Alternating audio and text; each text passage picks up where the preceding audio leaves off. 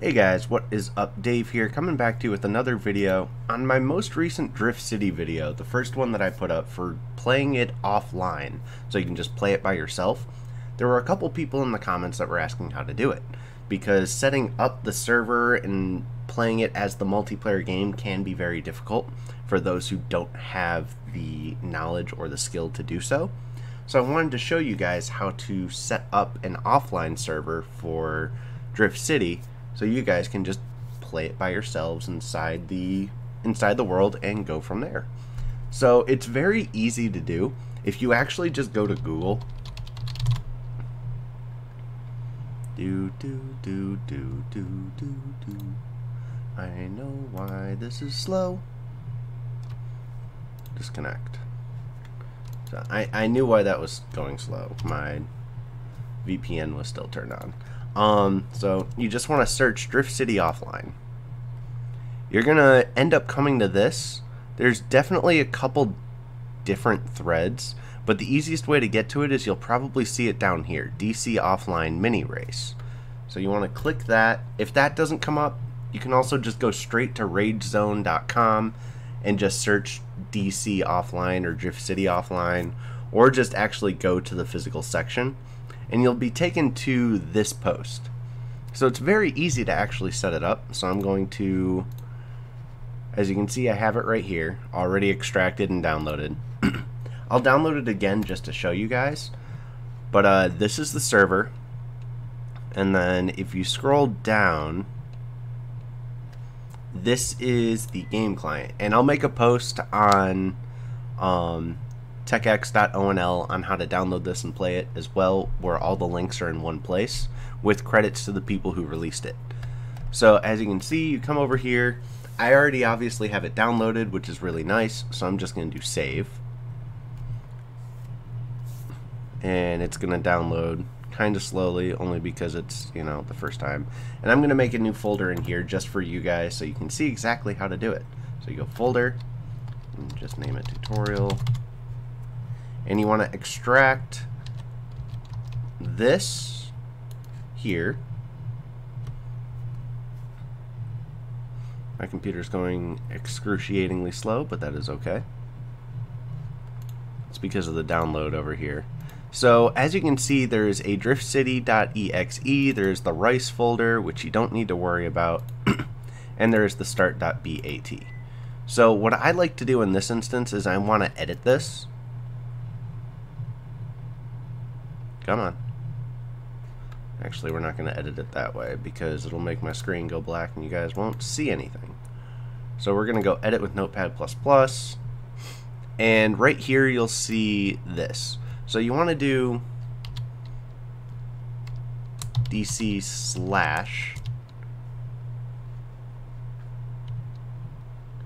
and hit save.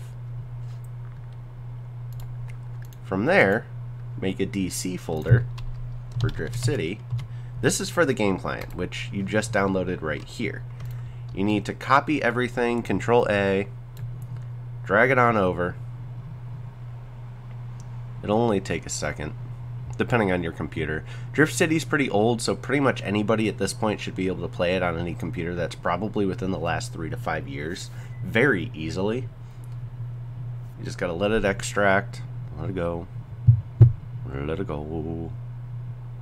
Let's do one of those question things that I normally do at the end of my video. I'll do it like halfway through. I always like to ask you guys what I should have for lunch at work on a certain day. So let's go with, I'm off tomorrow, so I can't ask you guys what should I have for lunch on Monday. Let's go with Wednesday. What should I have for lunch at work on Wednesday? I can't have shellfish, keep that in mind. I can't have fish, keep that in mind. Anything else?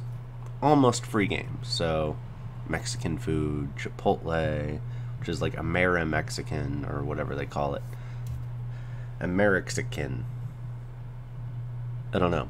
I'm avoiding hot sauce finally. I had a hamburger with ghost peppers on it and it almost threw me into a hospital trip because my stomach hurt so much. Alright, so since we're done with that, now you'll see there's already a driftcity.exe in here that is 2.5 megabytes. You want to either delete or just rename this one. So what I usually do is I do rename and I do .orig, O-R-I-G for original. And you want to copy and paste this one into this folder. There you go. Now all you have to do is you just run this start.bat, which I don't know if that's going to cause me issues. As you can see, it starts a server. You can actually uncheck these. Just hit cancel on them because it's not really a server anyway. And as you can see, it's going to start loading. And Drift City will be playable in an offline state that anybody can play. And the way you log in is the username is admin and the password is admin. I'd like to find a way around that. I'd like to be able to set my own username. I believe the source code for this is public. So admin, admin.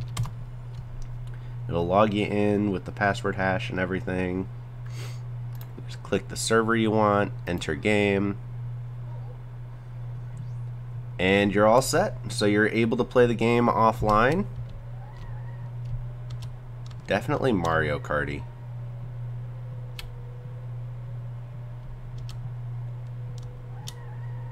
I still have no idea how to upgrade my car, but there you go. Now you're in offline Drift City and you'll be able to play this pretty much any way you want. You'll be able to do all the missions offline. You'll be able to do races offline.